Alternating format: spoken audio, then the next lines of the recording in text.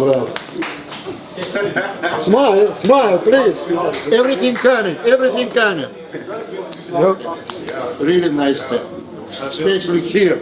Especially this is really. Yes, smile, smile, smile.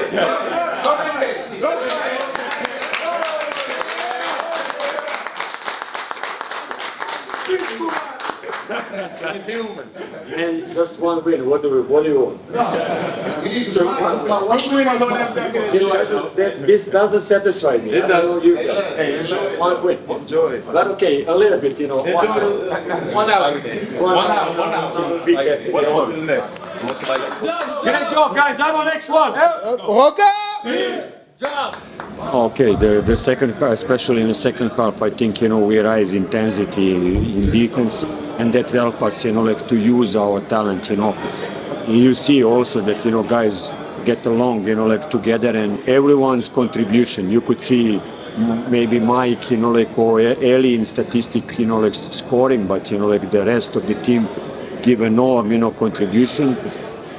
So, you know, happy because, you know, not just because of the previous playoff, you know, result, you know, just I think, you know, like this dream is very hard, you know, like for anybody, you know, like it's gonna be, you know, surprises, but here to steal, you know, the win, it's always hard, you know, like, and after, you know, 5 games, 4 in a row, you know, like we have to say that we did an amazing job till now. Ouais, c'est ça, on construit, on essaie de se trouver sur le terrain, on essaie d'apprendre à se connaître comme il faut pour être vraiment performant sur la durée parce que la saison elle va être longue. Ouais, c'est ça, on progresse, on fait vidéo très souvent et très longuement, donc on a le temps de comprendre un peu ce qu'on pourrait faire de mieux.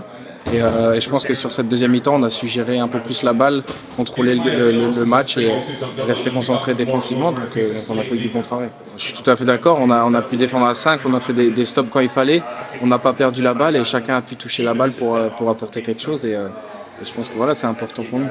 On est content d'avoir gagné, bien sûr, hein, on profite un peu, mais voilà, derrière, dimanche on a un match, la semaine prochaine on a notre match EuroLeague. Donc ça enchaîne, on n'a pas le temps de rester posé là-dessus et on se concentre par la suite.